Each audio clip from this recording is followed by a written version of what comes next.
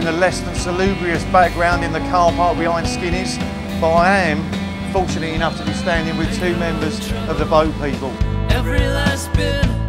Currently got a fantastic video clip that goes along with Tell Someone Who Cares.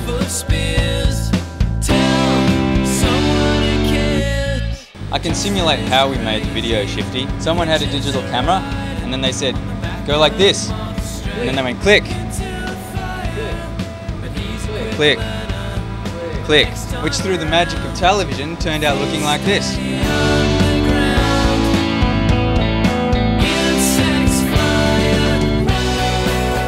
You guys have got 3 EPs, and I wondered what the strategy for you guys was behind doing that rather than rushing towards an album.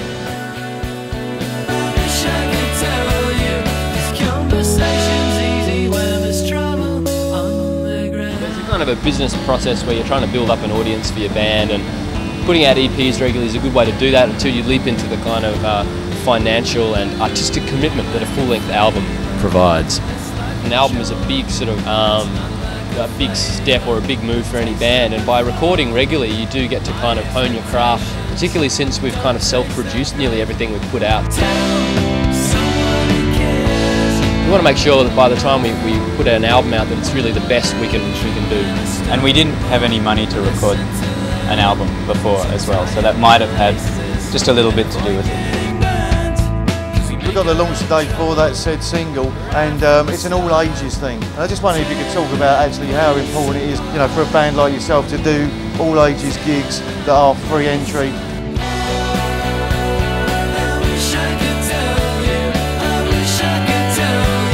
We all remember all too well the pain of not being able to see live music, and that's what you're into when you're young.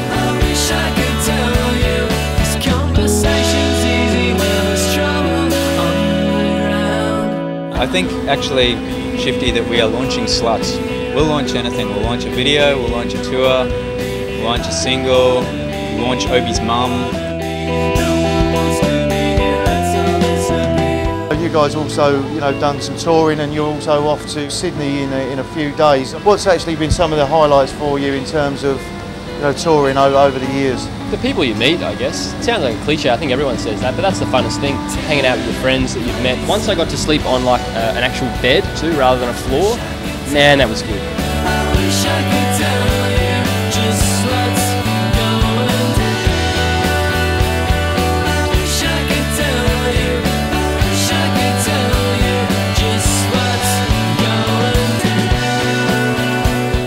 Thank you very much, gentlemen. Thank you, Robin. Why did Thank you you, wipe James. your hand before you shook my hand? I'm not quite used to the Queensland weather. Cheers.